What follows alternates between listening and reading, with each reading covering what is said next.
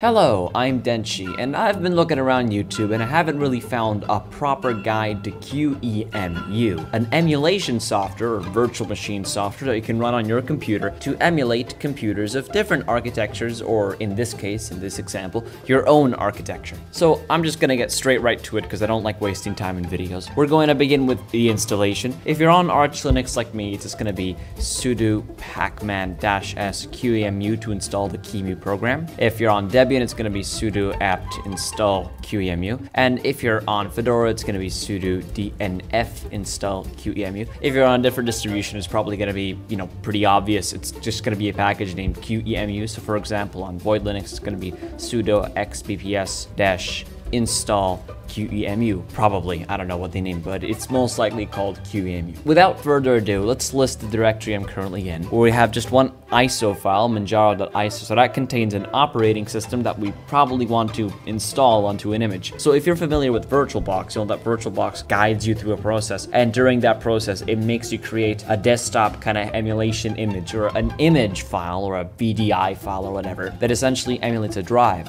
So we can do the same thing with qemu, with the qemu-img command. We can give it the create option to tell it to create something. We're going to set the format to qcow, and cow stands for copy on write. We're going to use the second iteration because that's the latest one. And we're going to name this image Image.img, quite, obvious name. We're going to make it 10 gigabytes in size, so that G is gigabytes. So we're going to press enter, and as you can see, it has made it. So now if we list the directory again, you'll see we have an image.img that we created, and it's 10 gigabytes in size, or at least can fit 10 gigabytes of data with what we specified in the command. Now we have to actually launch the virtual machine. So this is a command I made to launch it. It's just a bunch of options that we have to learn. So the first thing we're going to do is use the qemu-system and then x86_64 command, but that command is specific to the x86 architecture. You see, x86 is the architecture that you're likely using on your computer right now. You probably know that, right? But qemu allows you to emulate other architectures like ARM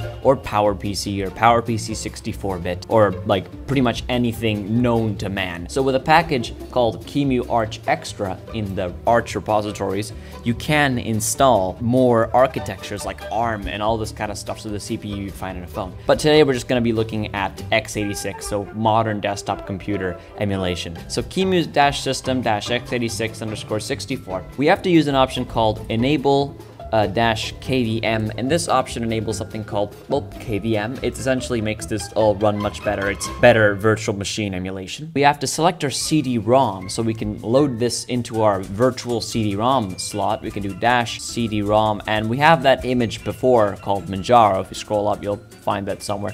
But we're gonna just type a capital M and then A and then tab, and that auto completes. So we also want to specify the boot order. Now we can do boot then order equals D, and it will just load up our disk. However, I think some people might enjoy using the menu option, so boot menu equals on. So that turns on a little menu you can use to select what you want to boot from. So maybe if you want to run the exact same command again, and this time select a drive to boot off instead of booting off the CD-ROM, then you can do that. So that enables a boot menu equals on with -boot. Then we have to do -drive. So this selects a virtual hard drive, and we're going to set it to be a file, and we're going to set that file to be image.img. And now finally, we're going to set a memory amount, so -m, and I'm going to set 2 gigabytes of memory allocated for this virtual machine.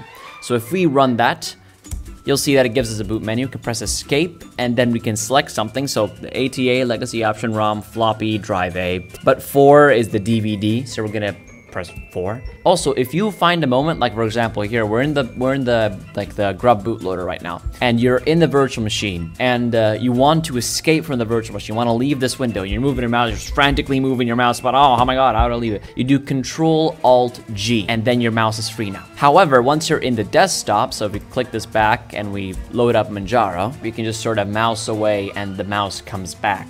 Most Linux distributions, and I believe Windows as well, if you're running in a virtual machine, will support this functionality where you can use your mouse and the virtual desktop you have, and then leave it, and it comes back. So this is just a virtual machine of Manjaro running. You can do things like set the resolution higher in the actual virtual machine. So once you're setting your screen to this kind of size, you can go here, go to your settings, and set your resolution higher, so like 1280 by 960. And as you can see, it will apply the new resolution.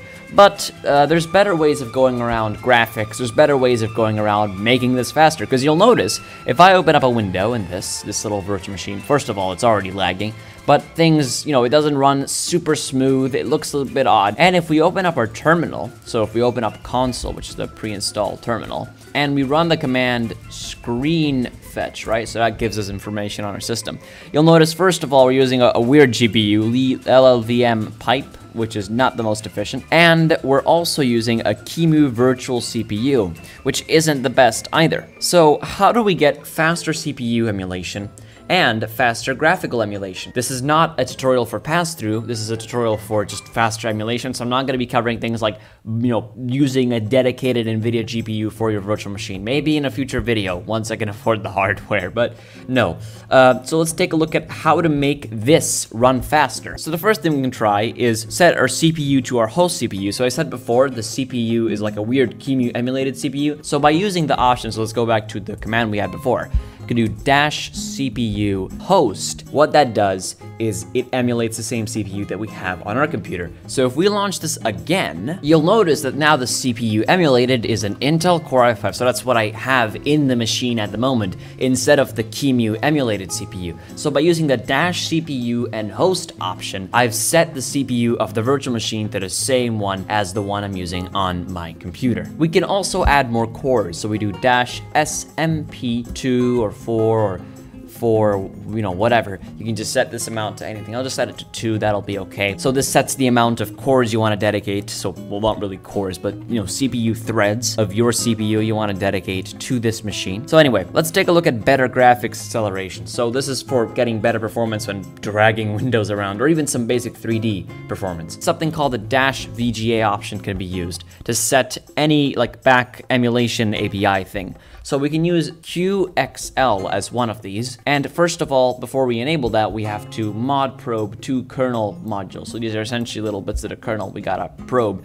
to get this to work. So let's quickly do that. We're gonna sudo mod probe a module called QXL and box, not like that. It's actually box. I'm gonna change that in the file. box_drm. So I'm gonna mod probe both of those. As you can see, it succeeded. So now we're gonna run the command again. We're gonna -VGA QXL. And now you'll notice things run a little bit less horribly terry. It's still not perfect. And to be honest, the emulation isn't perfect, but it's slightly better than just using the default settings. However, that is not what I recommend as a VGA emulation. I recommend using something called Virtio, which should be supported if you're using a more modern version of Mesa. So, most computers running Linux have this. And a modern kernel, so anything after kernel 4.4 of Linux. I'm assuming you're doing this on Linux. If you're doing this on Windows, they might be different options, but that's something you might want to research for yourself. In terms of the terminal commands, it's just going to be -VGA Virtio, and we want to do -display SDL or GTK. We're going to do SDL in this case. GL equals on. So this turns on the use of OpenGL. So you'll notice the window's a little bit different because this continually emulates the display. So the window will shift around and move and stuff. So if we actually squeeze the window like this and squeeze it to the left of my screen, you'll notice that the window actually adjusts to that because that's what Virtuo is able to do. And you'll notice now that thanks to the OpenGL emulation, everything runs so much better. It's much smoother than before. Obviously, it's not perfect, but this is basically desktop level performance, or the best you can get in terms of just emulating something. So, transitions, animations are smooth. Something like opening a window, dragging that around, that's really smooth and all that kind of stuff. So this is the best option, in my opinion, for VGA emulation. Also, Virtua is the great thing where the display automatically adjusts to your movements. So see, I resized it to that, and now Manjaro's adjusted to that.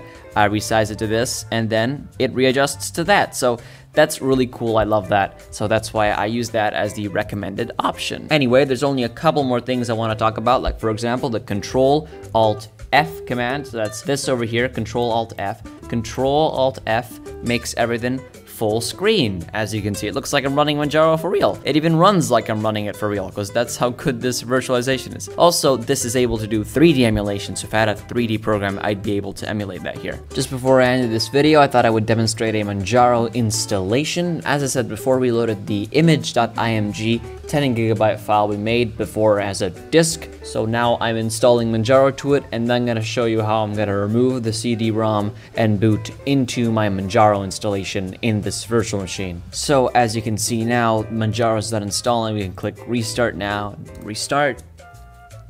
And all we can do here is actually just stop the qemu command, run it again, and we're going to remove the line where we select the Manjaro ISO as our CD-ROM. So we're going to quickly cut that out and then run it again. As you can see, we got the boot menu, click escape. I'm going to select the number 1, which is the hard disk. And as you can see, it's loaded us up into Manjaro. So if you remove the -cd-rom option, you won't be loading up that ISO file, and you'll instead be loading up whatever image file you selected to be your emulated hard disk. That's pretty much it in terms of what you really need to know for the basics of QEMU. If you want more tutorials, like for example one on USB pass-through or other things you want to see in QEMU or any other program, then be sure to leave your recommendations in the comments below. I was Denshi. This was a proper guide to QEMU. Goodbye.